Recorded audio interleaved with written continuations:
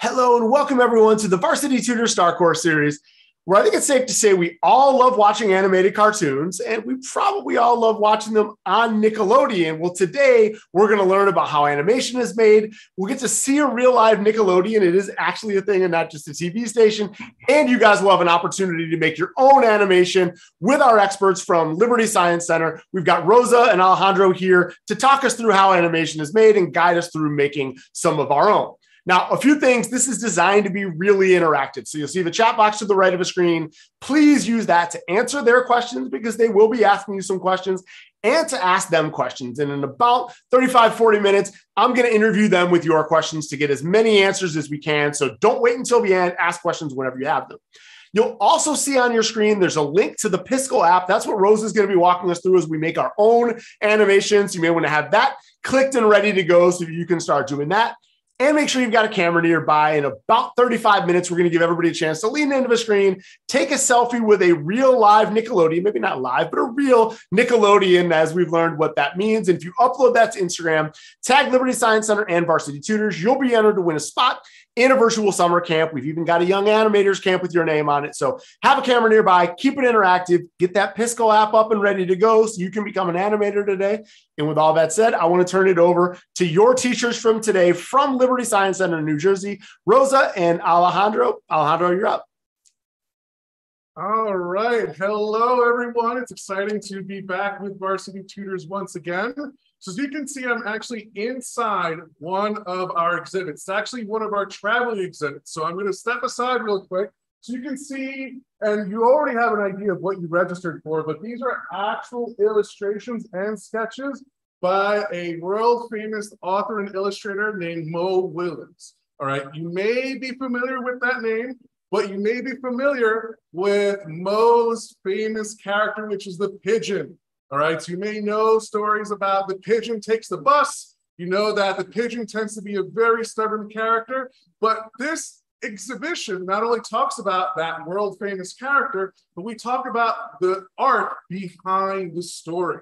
So what Miss Rose and I are going to take you through is a little bit of a history of animation. So Miss Rosa, before we get to her, I do want to show you some artifacts all around the room. Right, so as you can see right here in the back, as I mentioned before, we have some illustration, but as you can see right down here, all right, where it says potty, all right, so we have a character that is an example of what we call cell animation. So think of it as like a sandwich, where you have your bottom bread and then you add in your favorite food. Could be turkey, you put on lettuce, tomato, mayonnaise, and then you top it all off with the other half of that sandwich. So when we talk about cell animation, we're talking about having one background as the first layer, and the only thing that changes is a clear plastic cell that has our characters, and they just move it, take a photo, move the next one, take a photo.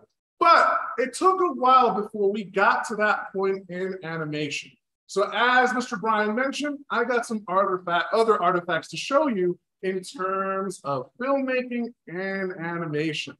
All right, so we're going to go over to our first artifact. So before I talk a little bit more about it, let's see if anyone in the audience knows what this artifact is. So let's see what we got. Let's see, any good guesses, any good guesses? Oh, I see someone got it. So this is what we call a zoetrope. So this is a pretty neat contraption where you notice that I have a wide variety of singular little illustrations. So this one is one of the monsters that Mo created. And if you notice, it's kind of angled down where a mirror can pick it up. All right, so a zoetrope was actually first created in the 1800s. And interestingly enough, we had giant movie theaters that had giant versions of these machines, and they had a whole bunch of small little clips like this. And depending on how fast you spin it, you can see the animation go into action. All right, so you can actually see that. The really cool thing about the zoetrope is that it is two directions. You can go in reverse, you can go forward, And depending on how fast you want to see the animation, I can actually go crazy and spin it real quick. You can see it a little bit more fluid. It's a little bit of a blur, but it all depends on the right amount of turn. You get a nice, brief, cool animation. All right, so we talk about the iterative process at Liberty Science Center. So we talk about, we have one design, but we want to improve upon it. So when we look at animation and filmmaking, starting at the 1800s, all right, we looked at even more artifacts. These things started to evolve, and we end up, as Mr. Bryan mentioned, the Nickelodeon. So this is an improvement on the Zoetron. So you can see it kind of looks like a TV screen, all right? And instead of having all of the different slides in a circle, what we have instead is, you notice we have little gears on the side, and each square is one little screenshot of that drawing. So if I move it slowly, there's the next image. And if I keep going, there's the next one, there's the next one. And if I just go in a more fluid motion, and if I go a little bit quicker, you can see the animation. The really cool thing about the Nickelodeon, the way that it got the name Nickelodeon, is because these little machines, you would go to a theater, and they typically have a larger one, but there's a gallery of little smaller booths that have a singular little clip, and it costs 5 cents to play that animation. It could be a drawing, or it can be a whole collection of pictures. And the really cool thing about our Nickelodeon, notice how I'm spinning the other way, and the pictures do not move in that direction. So the machine is designed to kind of go in one singular direction to see that full product. So obviously, we're going to jump ahead a couple of hundred years, all right? And we're going to go to Ms. Rosa because, you know, as I mentioned, the iterative process, now that we have more technology, and you are pretty much familiar with a lot of animated movies that are going on in terms of computer animation. If you're a gamer, you got pixel art. So what we're going to do today is Ms. Rosa is going to show us exactly how to use pixel art to make a very small animation that we saw here at the exhibit. So take it away, Ms. Rosa. Thank you, Mr. Alejandro. Hi, everyone. It's been a while. I hope you remember me. I'm so happy to be with you today, and I'm going to talk to you about that digital animation part. So what you're seeing right now on the screen is a little bit of just a background, just to understand what is involved with any type of drawing. There are things that we do need to consider in order to be sure that things are flowing and looking and feeling well. Because in fact, a picture, as they say, can actually give you a whole bunch of different sensations. And it's because of what you put into it. So let's start. So one of the things that we're going to see here is that there are two different ways. So Mr. Alejandro pointed out that we are actually going to be using pixel art. Well, there are different types of digital images. If you are a gamer using, playing games that are created nowadays, then you are probably using something more like vectors. And vector is this really smooth image. And it is actually made up of lots of geometric shapes, more like triangles or different polygons is what we actually say. So different polygons, and the more polygons you use, the smoother, the more details you can have. But when games first started, you really didn't have the sophistication. It was very basic. And so you actually still see it used in newspaper print. They use lots of dots to make up images. And instead of dots in a pixel world, we use squares. So this is what we call our bitmaps. So pixels are little tiny squares, just like your computer screen, just like your television screen, just like your cell phone. They're different, they're small, or depending on the resolution, they could have lots of different pixels, but they all have a color to them. Now, the pixels that we're going to do today are actually very simple. So something like this heart is where we're shooting. That's our goal.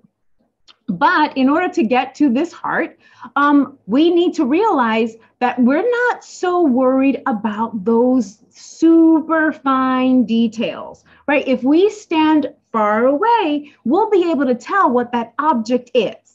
When we look closer, we'll be able to see all those individual pixels or all those individual squares that make up a color.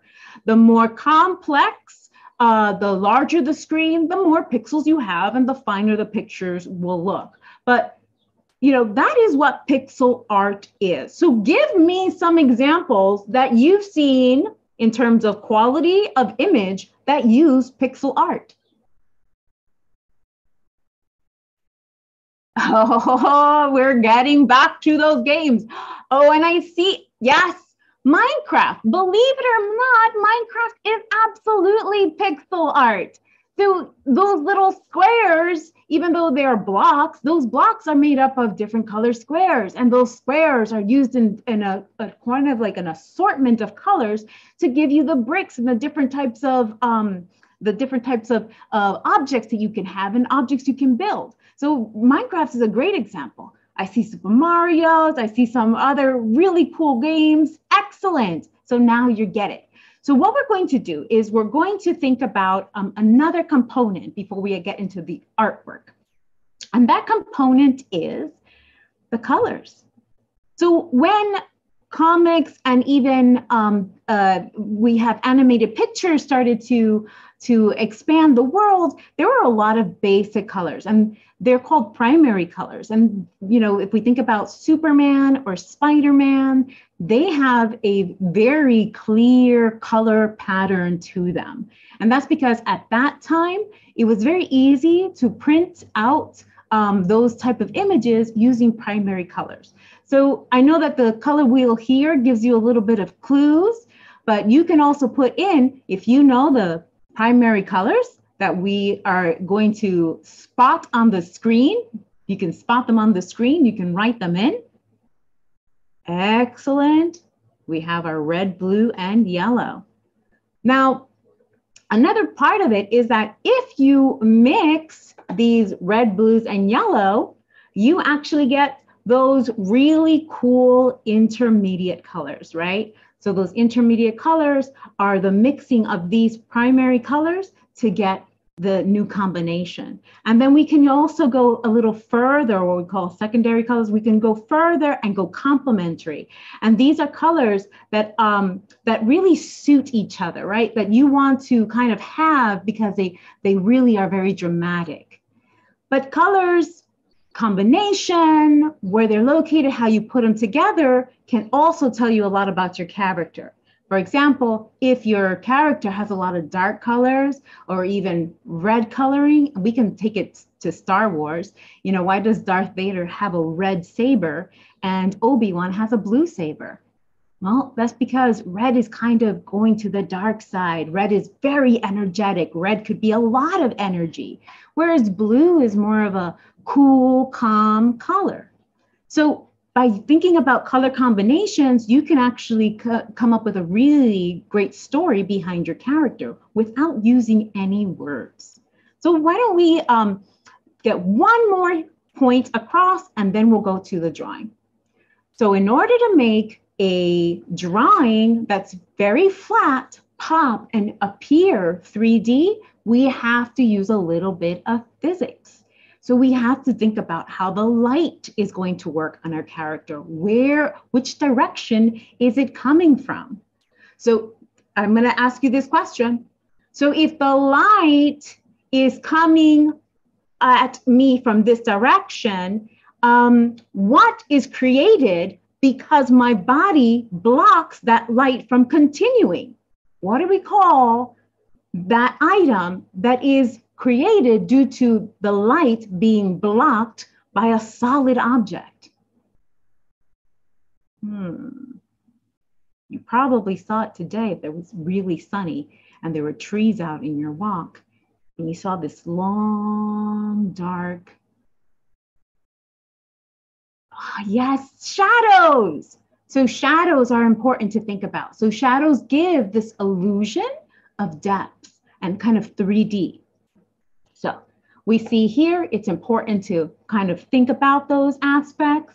We're going to add a little bit of tone, but why don't we get to it? Let's get to it. So now you're going to be working in your Piskel app, but I want you to remember, I want you to start off with me stay in the classroom for a little bit. I'm going to tell you to go off and do some artwork, but I want to introduce you to the application. So stay with me in the classroom, okay?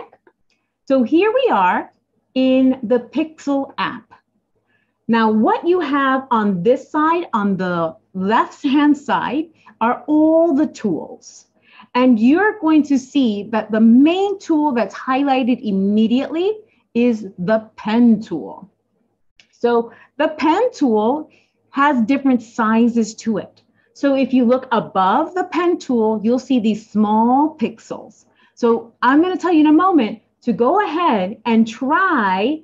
You can just click onto the canvas. The canvas is the checkerboard that's light gray and dark gray. And I want you to change the size of the pen tool by clicking on the little squares above. Go ahead, take a moment to do that and play around with that.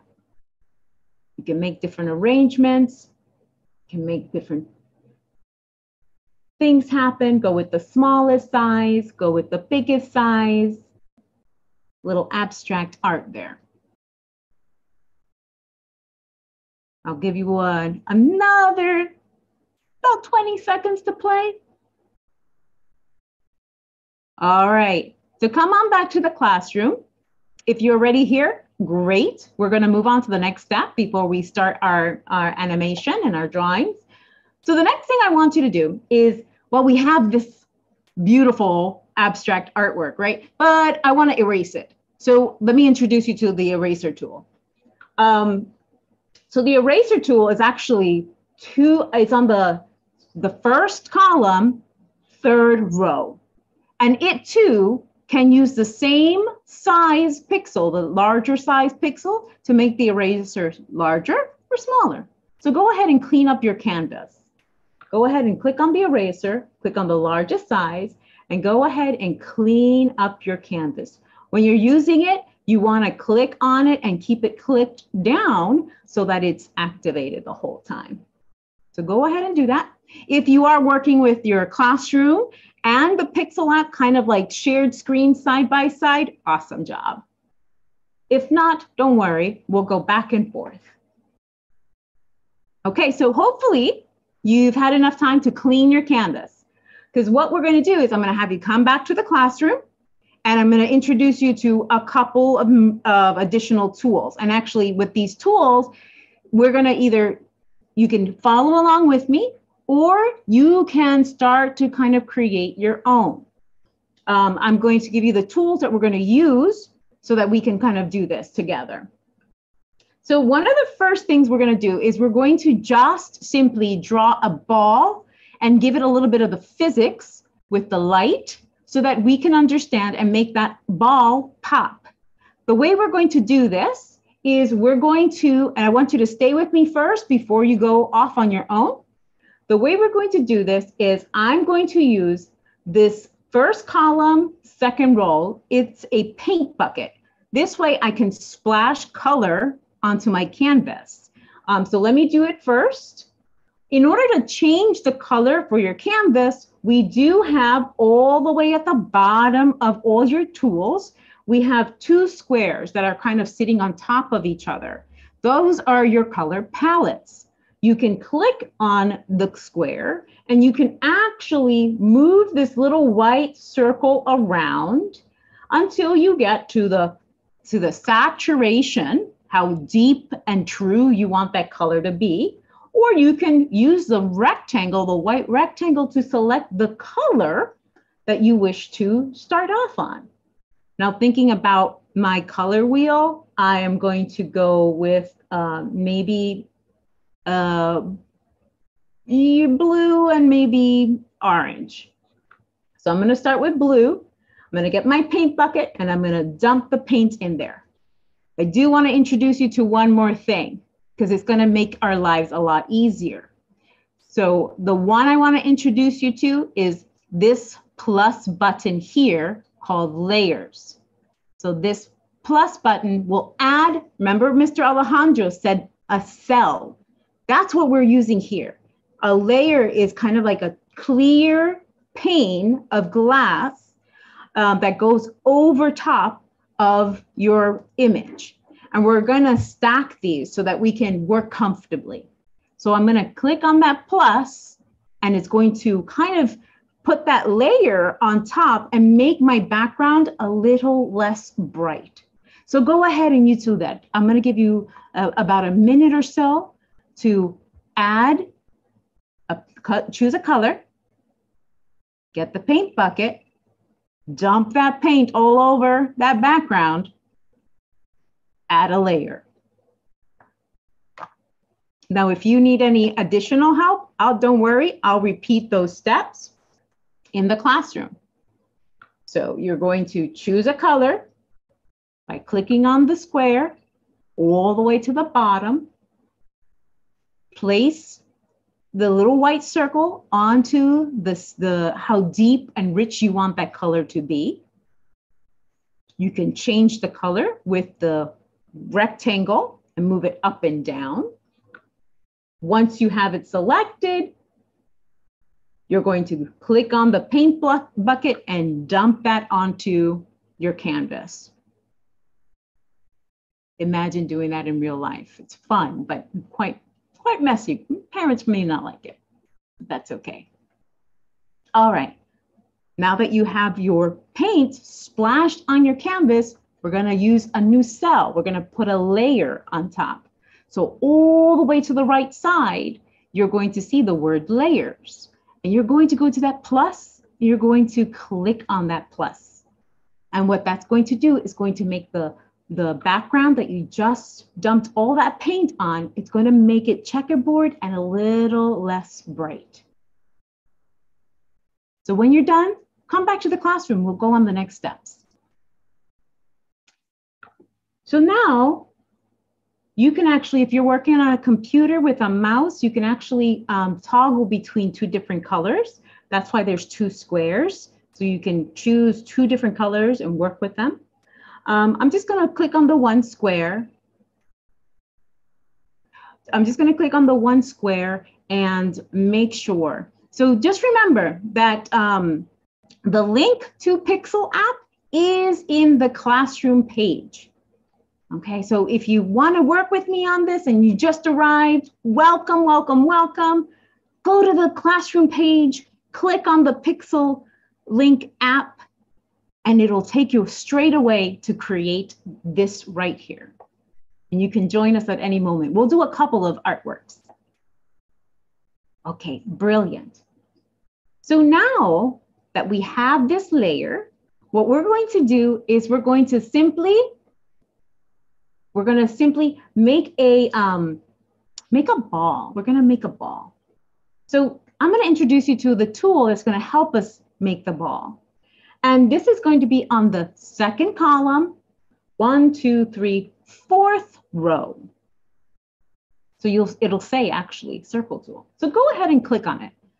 Now, sometimes a dark outline is important. Sometimes it's not always needed to be dark, but an outline is definitely helpful. So I'm going to go with a black outline. So I have my circle tool selected. I'm going to go to my color palette, which is the square, all the way to the bottom of all my tools. And I'm going to move my little circle down to the black. And I'm going to make a circle. Now I can make that circle anywhere. Oh, and make sure, I just saw my circle is going to be humongous. Make sure you're on the smallest pixel. There we go. So I'm going to make a circle, and it could be anywhere, but try to keep it somewhere center, low, bottom center.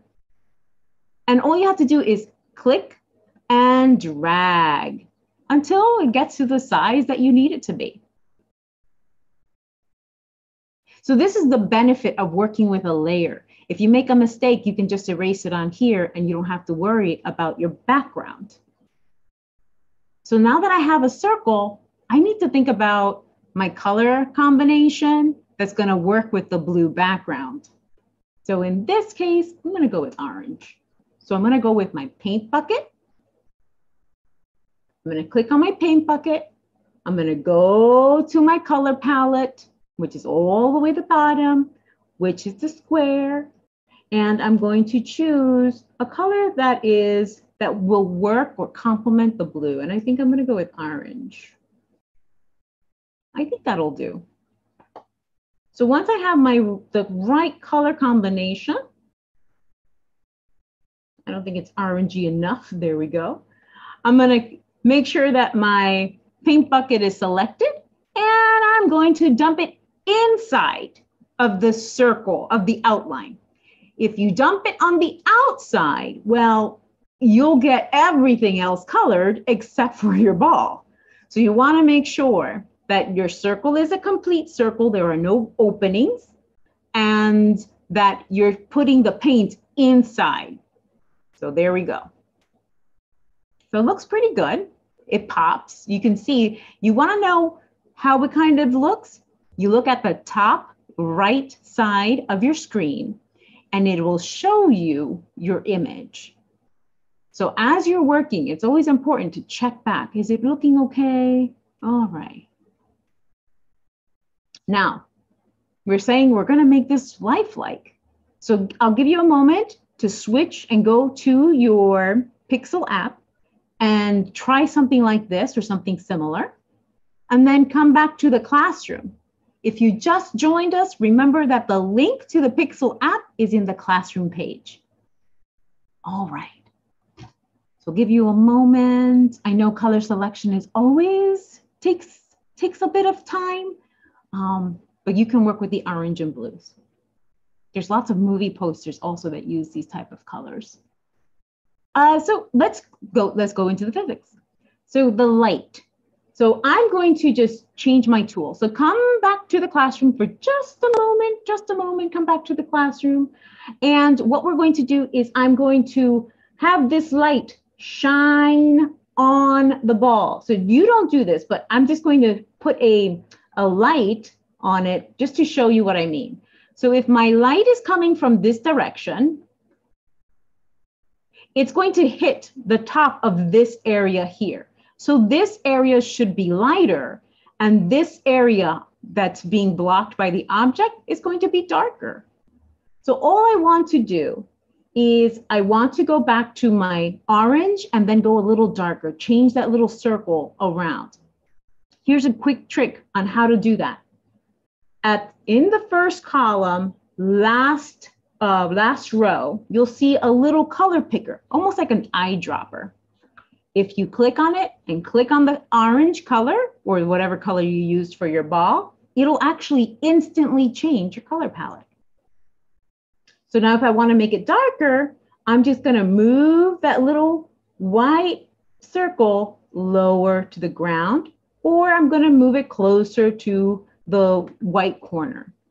So I'm going to make this lighter because that's where my light is hitting.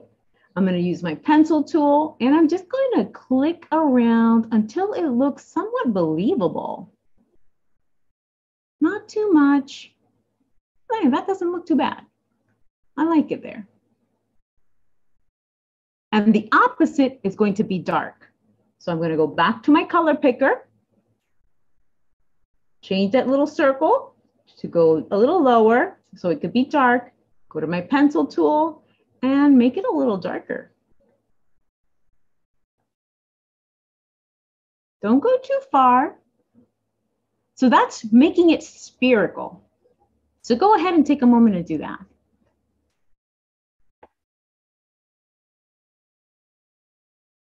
So remember the light, you have to think about the direction that the light is coming into and hitting the object. And an object is going to, if the object is a solid object, that's opaque and not transparent, then the light is going to be blocked and it's going to create a lighter zone.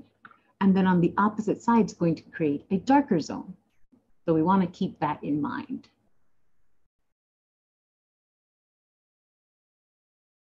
All right, come back to the classroom and we'll finish this and this little image and then we'll create our animation really fast with all of these tools that we just learned to use. Okay, so my shadows usually have a very uniform color. They're kind of gray or go to black. So I'm going to use that traditional arrangement. So I'm going to go there, and I'm just going to slowly add pixels, and I'm going to look at my picture to see if it's believable. I'm going to slowly add these pixels. And I think that is about right. So if I click on that, so there's a little image that kind of pops it out or makes it full. You can click on that, which is on the top right corner. You'll see these 3 little boxes that kind of show you how to pull the image out a little bit. And there it is. Look at that. Not too shabby. You probably did something amazing like you normally do. So if you did, give yourself an applause. So now you know how to make the still picture. Still picture with layers. So this is representative of what was standing behind or what was positioned behind Mr. Alejandro. But how about that zoetrope? Well, that's what we're going to do next. And I think we're going to go with the bouncing ball. We already have a ball shape. Well, no. I'm going to challenge you. So open up a new Pixel app. Go ahead and open up a new Pixel app. You can go ahead and click on that link, and it'll take you to a new Pixel app. So I'll give you a minute or two. Don't worry, don't close out of that other one. I'll show you how to save this in a moment. And we are going to keep our work open, and then I'll show you how to save it. All right, so we're gonna make an animation, and we're gonna use the same steps that we started with for our previous one. So what we're going to need to do is we're gonna need to paint our background. We're gonna do an additional. So go ahead and you can use the same colors you used before. So I'm going to go with you know what? I'm gonna go with an orange background. That's good. And I'm gonna dump. This is a pretty warm color. It's very excitable. That's how I'm feeling right now. So that's what we're gonna use. And I'm gonna introduce a new tool. So once you have your color selected, go ahead and dump that color with your paint bucket as the background. We're gonna do one more thing for our background before we add a new layer. And what we're going to do for that is we're actually going to use a tool that's in the second column, 3rd row. And it's called a stroke tool. It actually helps us make a straight line because it's really hard to make straight lines if you're using a touchpad or touch screen. So we're gonna click on the tool, but we're gonna choose maybe black as our color. And what we're gonna do is we're gonna layer this at the bottom 1/3 of our canvas. So think about a piece of paper when you fold it into 3s. The bottom 1/3. So that would roughly be around here. And you see, I can make it all wiggly, but it'll match it up right here. Okay, now that we divided that, I'm actually gonna change the color on the bottom of my canvas. I'm gonna select a paint bucket, and I'm going to go with a different color. Let's see, I think I'm gonna go with like a blue. That'll be calming. Yeah, that works.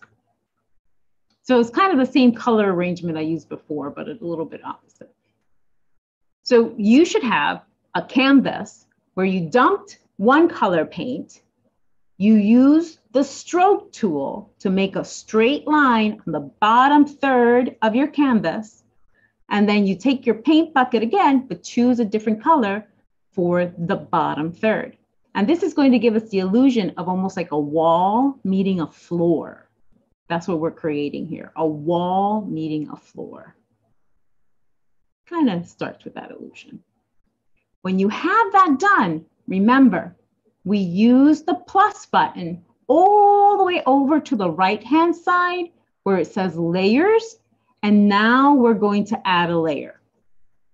So everything behind, it's like what Mr. Alejandro said, everything behind, there's a new clear plate or glass, and we're going to start to draw on that.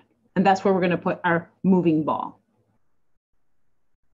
So we're going to start the ball at the top, and it's going to make its way to the bottom. I know I said we're going to challenge, but we're actually going to just take it slow. We're going to take it slow for a moment. And once you know how to do a ball, you can do anything, actually. So now that you have that, and I'll repeat it one more time, I started off with a canvas. I added one color. I drew a straight line. I added a second color. I went to my layers. I added a layer. And now we are at the point. So for those of you who need, you can come to the classroom and watch and then do. Or for those of you who are feeling really comfortable with it, you can listen to my directions and you can go ahead and just stay on the pixel. All right, so we're gonna go and take the circle tool because that's gonna make the sphere that we're going to need. And we're gonna draw that sphere at the top of the wall. Doesn't have to be at the very tippy top. We just wanna see it at the top of the wall. And I'm gonna start with a black outline and then color my sphere. So I'm gonna start over here. I'm gonna drag until I get a nice sphere, about there. When you get a nice sphere or a circular shape, I should say, because it isn't three-dimensional yet, I want you to fill that circle with a color. I think for this one, I'm going to go with maybe a purple. I'm going to try for a purple, very light purple. So remember, you fill inside of the outline, like coloring inside the lines. So once you have that, now we're going to create an animation. So for this, we actually need everyone to come to the classroom because this is a new area that I haven't shown you yet, and it's very important for animations. So animations typically have 24 frames, but you saw Mr. Alejandro use that zoetrope, and that had 10 or less frames, 10 or less pictures. And so typically 12 is okay. 12 is a pretty nice animation. 24 is great. 60 is the best. After 60, yeah, unless you have a really fancy computer, you're not going to be able to tell very much. So I'm going to see how the frame is in yellow, and there's a little, like 2 pieces of paper on the bottom right corner. That's copy. So I'm going to click on that. And now I have my second cell, my second frame. If you were an animator, you're going to draw your picture, and then your second picture is going to be slightly different than your first. So in order to make it slightly different, let me introduce you to a new tool, the hand tool. So in the first column, in row 1, 2, 3, 4, 5, you'll see a hand tool. That's to move an object. I'm going to click on that, and I'm going to put my moving object, the hand tool, onto the circle and move it down once or maybe twice. And over to the right, you will see the picture start to flicker. So go ahead and try that.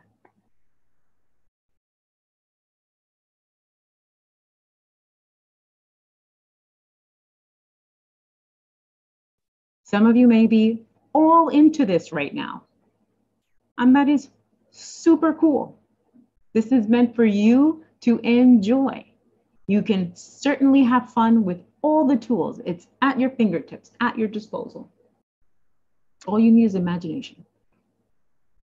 Okay, so my goal is to make 12 slightly different pictures doing the same thing I just did. I take the hand, I place it over my object, and I move that object down. I make a copy, put my hand over that object, move it down slightly. I do that 12 times. By hand, traditionally, animators used to draw each of these pictures by hand, all those details. Pretty cool. All right, so if you want to see how to do it one more time, come back to the classroom and I'll show you. All right, so I'm going to first make a copy or duplicate my frame. That's my third one. I make sure that it's on the third frame. I highlight my hand, which is in the first column, fourth row. Place my hand onto the ball, press down and move it slightly. I do this action over and over again. I'll do it one more time. I go to my frame, I press duplicate, I make sure that I'm on the next frame, and I select my tool, move my hand over the object, and move it slightly down. So go ahead and do this a total of 12 times. So we have 12 frames in a second. So I'm going to do it on my own here so that you see the end product. So I'm going to duplicate it. Now, if I wanted to add more physics to this, I could think about how objects react when they meet another object, when they crash into each other. What happens to that energy? Well, if you want to answer this and take some time away from your animation, you can put the answer in the chat and share what happens when a ball makes contact with the floor. What do you think happens? I'll give you time because I know you're busy working on your animations and you're like, Miss Rosa, you're asking us a question while we're in our creative mode? I know, I apologize for interrupting your creative juices and they're flowing. But it is such an important question to think about the physics involved in things. Oh, and now my ball has finally met the ground. So I'm going to, let me actually pay attention to the chat too. Oh, some great answers. And we have it. Squishing. You get a squish. Some of that energy continues down to the ground. The object, if it's elastic, if it's flexible, it's going to squish out. It's going to stretch a little. And then the floor is going to give that energy back and the ball is going to bounce, maybe not as high as it did originally, but it has a squish factor. So I want to think about that squish. Great answer. So now that I am here, I'm going to start changing. I'm going to change my picture. I'm going to use my eraser tool to start creating this squish. So it's making contact. I'm going to copy it one more time and I'm going to move it down. And I think at this point, this is my squishing zone. Because when it squishes, it gets wider. It gets a little wider. So I'm going to go and change my color and squish it out a little bit.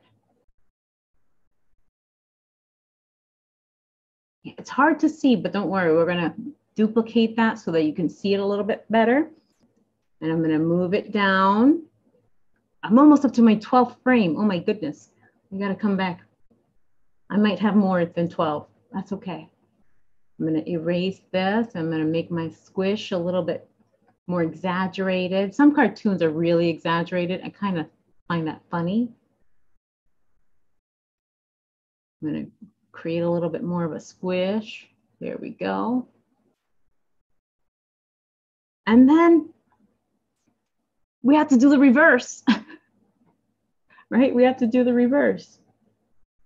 We'll bring it back up. So I'm going to start bringing it back up. So to bring it back up, I can simply take my hand and move it back up and then start reconstructing the shape. Or I can do a little cheat. Come back to the classroom and I'll show you my cheat. So my cheat is I go to a film that's about the same look and I duplicate that. I just have to remember to put it in the right order. I have to remember to put it in the right order. Oh, now it's starting to come back up. Okay, that's good. And I'm going to duplicate this one and I'm going to put it in the same order. I'm going to have about 24 by the end of this. That's a good bounce back. This is actually wrong. The only problem with this is that if you get one wrong, you got to figure out where it is. There we go. There we go. Now we're going to come back. I duplicated 8. I'm going to duplicate 7, bring it all the way down. So that's a quick way of doing it. Duplicate 6 and start to take that duplicated cell and move it down. It's going back up, or you can redraw it. You can absolutely redraw it. Duplicate 5, bring it back down. We're seeing it. Duplicate 4, bring it back down. And there it is. So I'm going to stop at 16. I can definitely go to 24. That shouldn't be a problem. But I'm going to stop at 16. And there we go. Bouncing ball. It doesn't have to be a bouncing ball. I'll show you some of the ones that I made. It could be, where is it? It could be a little bottle. Maybe it's maybe you're inspired by the Minecraft potions. You can certainly make an animation of a little bottle. Now, how do you save it? So this is how we save it. This is how we save it. We are going to, let me go back to, I lost my way over here. Okay, there we go. So we're going to go all the way over to the right-hand side of the screen. And this is something of the 80s and early 90s. We have a floppy disk. So this is very, very retro. So there's a floppy disk, and this disk looks like it has a little corner of it kind of like sliced off, but it is the third image. And this is the saving component. So you can save it by downloading it.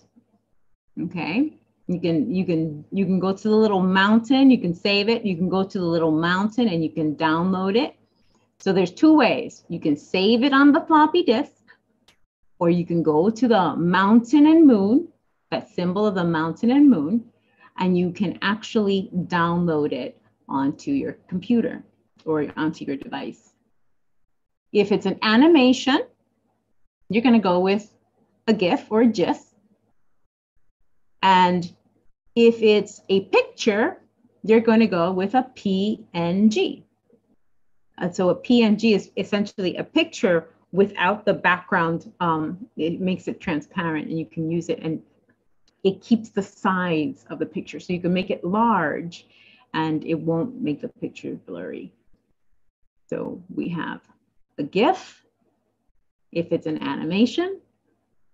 If it's a still picture like the first ball that we made, then it's a PNG and you want to download. So I'm going to leave my little mouse here so that way you know where to look for it. It's right in this area. And I would just click download.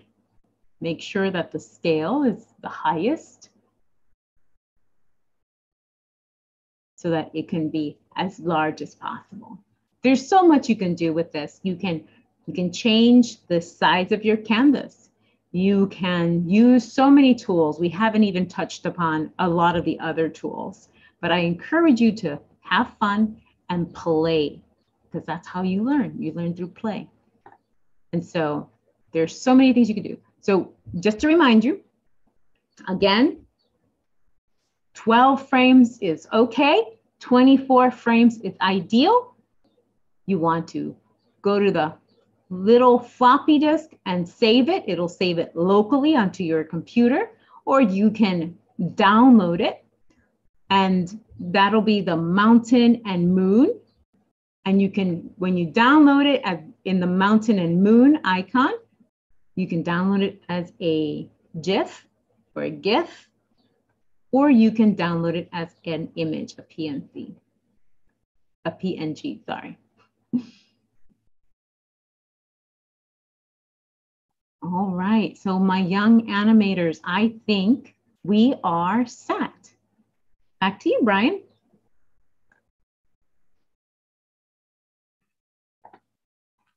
All right. Thank you so much. And thanks to everybody. We've had a whole lot of people talking about what it is that they animated or that they drew. And so that leads me to one of the main questions. So this is the portion we mentioned. We're going to do a little bit of Q&A. I'm going to ask Alejandra and Rosa some of your questions, get you guys some answers. We are also going to take a selfie. So get that camera ready.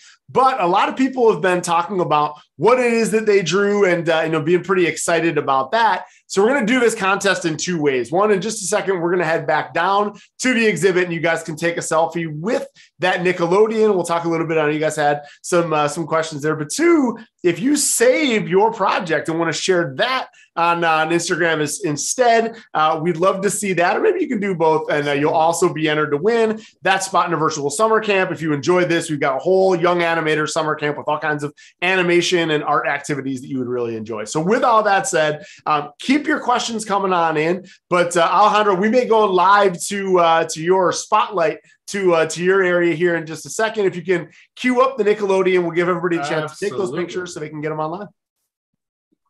All right, so here we go. So I figured I'd set up our plucky character, the pigeon, posing for this photo. So go ahead, I'll give you like a 5-second head start to get that camera ready. Line yourselves up. You can do like a back-to-back with the pigeon. And on a count of 3, we'll take the photo. We'll say cheese. 1, 2, 3, cheese. Awesome, awesome. Can't wait to see those poses. All right. Perfect. Reminder to everyone, if you put that up on Instagram, you'll be entered to win. And tag Varsity Tutors and Liberty Science Center, you'll be entered to win a spot in Young Animator Summer Camp or the summer camp of your choice. You can also post your project either in video or image form. And not only, I was going to say, we'll accept that. We'll enjoy that. So yeah, we can't wait to see what we had. A couple other logistical questions while you guys keep your others coming in. A lot of people were asking, will this be available later if we want to come back? We've been working on our project, come back to, see some of the history that Alejandro talked about or get some of Rosa's tips. Yes, it will. You can come right back to this exact same classroom page link. And in about an hour after class, you'll get an email with that link for safekeeping as well. So we'll have that. A lot of questions came in since we just took a picture with the Nickelodeon. A couple questions people had on that. Maybe that's your territory, Alejandro. One, did Nickelodeons have sound accompanying them? And two, how in the world did they get all those pictures? We saw Rosa show us how we can duplicate with computers. How did they get all the pictures to put in there to make those things work? Good question. So about the question on sound. So when these machines first started coming out, especially the little blues that you saw, and now we're talking about like big giant movie houses, they did not have sound whatsoever.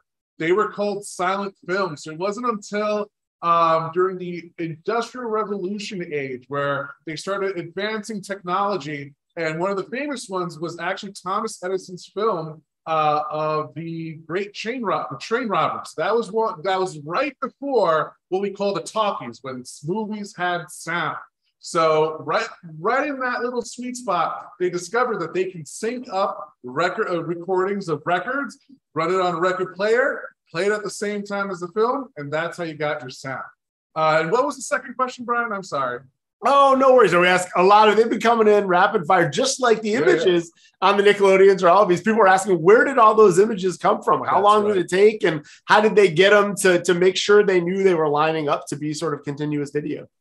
Very good question. So when we started seeing the Nickelodeons, it was also the advent of the film camera. So think of, just a giant machine. It was actually like a big rectangular box, and they had the same print. And all they did was it took really quick flashes of photos.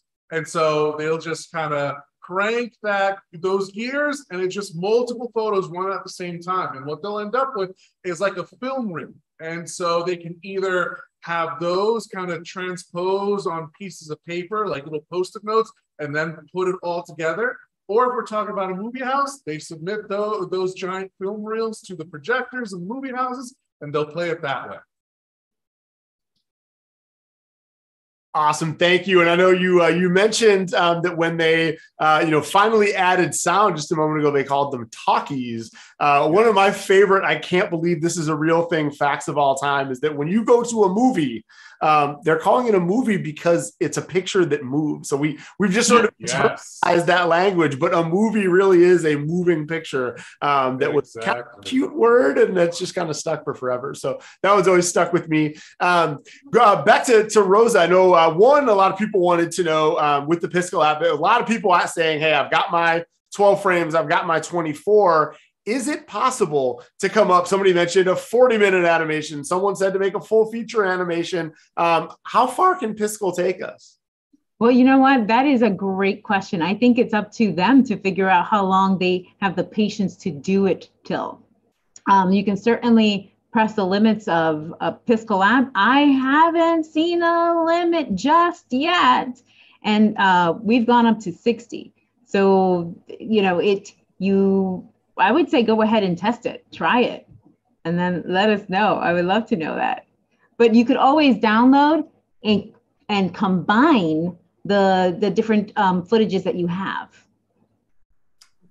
And that, I think the limiter really is time, right? It's sort of, if you want to make all those, like they did in the Nickelodeon days, then you've got the time. And summer vacation started for so many of us right now. So those of you with the luxury of time, let's go for it. Let's see what we can put together. So no, that's great to hear. Another one, a few people added, you talked about the color wheel, complementary colors and all those. One of my favorites, someone wanted to know, hey, we know that secondary colors come from combining primary colors. Where do primary colors begin? How do we get those, or how should we think about that?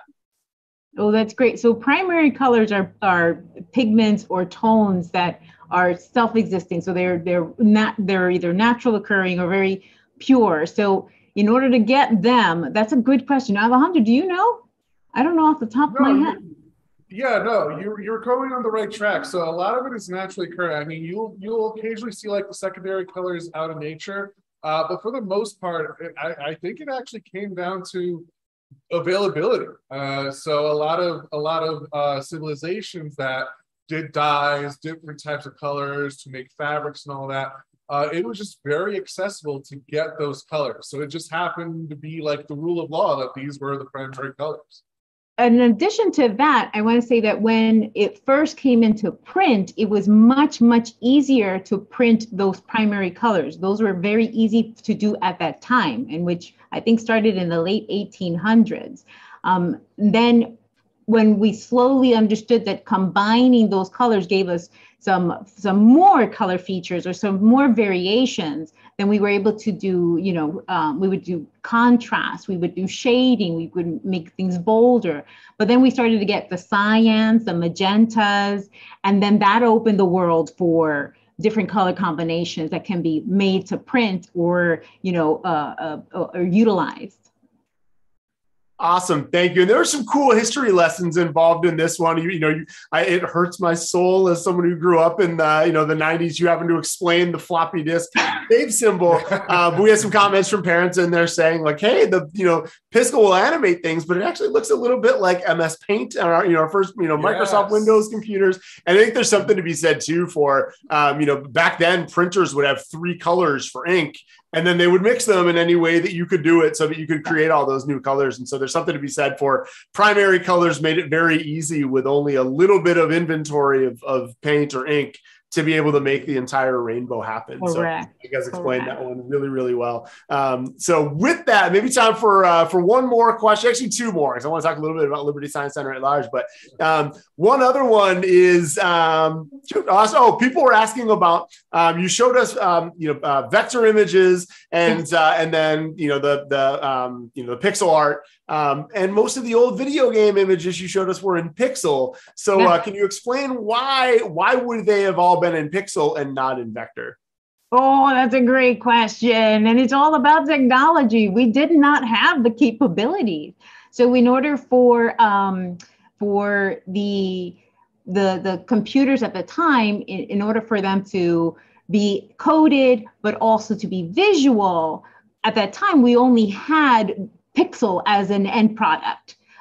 So it didn't get sophisticated until computers started to improve. When computers started to improve, then we were able to have the power behind the computer to process the images very quickly and then get more information and get very detailed.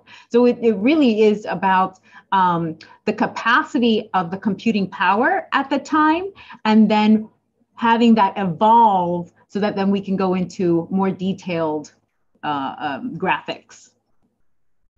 Awesome. Thank you so much, Ed. It is amazing seeing the history come through. Look how far we've come. I actually looked it up another day for some content for the young animators camp there. There are over 1 billion pixels on the new iPhones now. So everything you see is pixel art and vector art. It's just there's just that many more pixels now, and they're that much smaller that you can't really see the boxes. That's exactly right. Like a really cool thing for kids to do if they find a newspaper, get a magnifying lens. Take a look at the dot arrangements. Like the black and white newspapers still use dots in order to get the images out. It's really crazy. Yeah, that's really amazing. So we've come a long way. You guys have all this power at your fingertips now. So please use it with the Piskel app. We want to see your drawings. Again, put that up on Instagram or your selfie. You'll be entered to win a spot in a summer camp. And we just really want to see it. So tag both of us. I'll have that info up at the end. Last thing, summer vacation just started. We talk about all the power at people's fingertips and everything. For anyone passing through New Jersey, what should they know about Liberty Science Center? We've got a lot of people going up and down the East Coast with an opportunity to stop in. What can they see and how can they come visit you guys? Oh, absolutely. So we have so many things. So right now we have Minecraft exhibit. We will be getting Pompeii soon. Alejandro, I'm missing out on the next exhibition coming in. I know you can remind me. Oh, no, I think those are the 2 big ones, I believe. I forget. There is a transitional one, but those are like the big exhibits that we got. Coming up. I'm sorry. The trains are coming. People, the trains. It just dawned on me. Yes. So come visit Liberty Science Center. We're going to have trains, no planes or automobiles, but trains are going to definitely be there. And so I would imagine there's a parking lot. You guys aren't that far from Newark Airport. There's everything you can imagine. What I love about Liberty Science Center is you guys have been with us. We've done kidney dissections and planetarium shows, all kinds of cool, computer animation type things. So many exhibits and cool things to see at Liberty Science Center that even the people there can't remember them all. So many. You had to go visit this summer. So, hey, thanks to you guys. I know you guys will be back with other cool exhibits that I can't quite remember right now with things you'll be showing off with Varsity Tutors all summer and into the fall and everything. So huge thanks to Rosa and Alejandro and everybody at Liberty Science Center for putting this on. Thanks to all of you out there for amazing questions and interactivity, for sharing your drawings and selfies with us. And with that said, let me put up those instructions so you know exactly how to share all of that with us. We look forward to seeing all those up online soon and seeing all of you back here soon as well. So have a great weekend, everybody. Bye, everyone.